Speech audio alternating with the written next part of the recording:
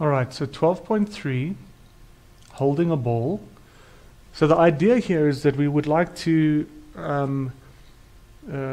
draw the extended free body diagram of what we see here. And here we see a forearm holding a ball, and it's attached over here to a bone called the humerus. Okay, that's why it's called the funny bone, because it's humerus. No, that's really true. Okay, and then we have this biceps muscle. All right. So the goal is that we want to draw an extended free body diagram, but the advice in this textbook is for us to first draw a traditional free body diagram and to identify the forces. So let's just consider, remember what we do is we're drawing the free body diagram of the forearm. So what are all the forces acting on the forearm? Well, let's start over here. We have got the ball. So that's FBF, which is acting down. That is, it's a contact force, and it's the ball acting down on the forearm. Okay?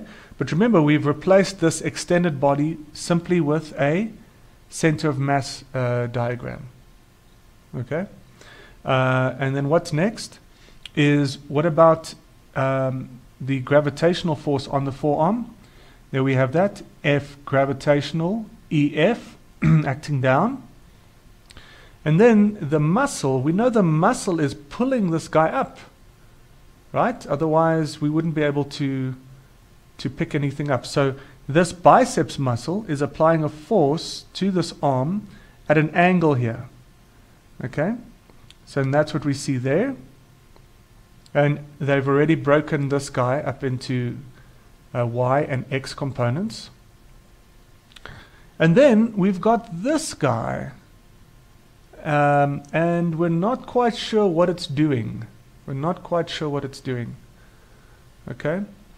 So what we can kind of assume or like reason is that if the acceleration, remember, it says, doesn't actually say anything here, but I think the assumption is that this is the acceleration of the center of mass is 0, which means that it's not accelerating in the X, it's not accelerating in the Y.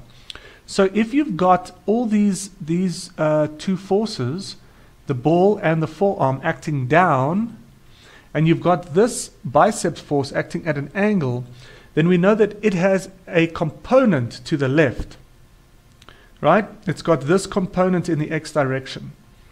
And because the acceleration is 0 in the X direction, there must be another force with a component in the X direction that cancels that force out. And so it is this force. This force of the humerus bone onto the forearm has a component in the X direction that cancels that guy out. And but we really don't know too much else about it. Okay? And so we can just draw this force acting down like that, and it has that component and it has that component. All right. So this is now our free body diagram. Now you say, why can we just draw it down like that without knowing?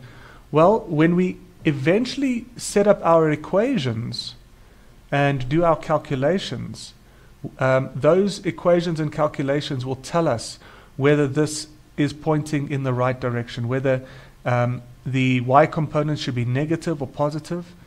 It's stuff like that. So it's not the end of the world. Okay? It all comes out in the wash, as they say. Now let's do an extended diagram, extended free body diagram. Okay, so we draw the extended body. There's the extended body.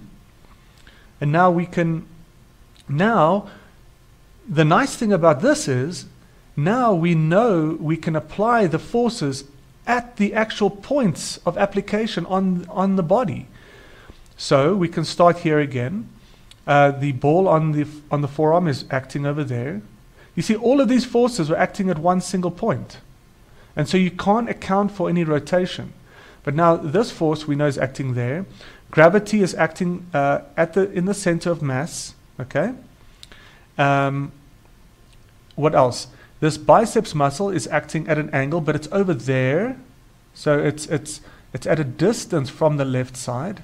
It's acting at that angle. It's got the vertical and horizontal component.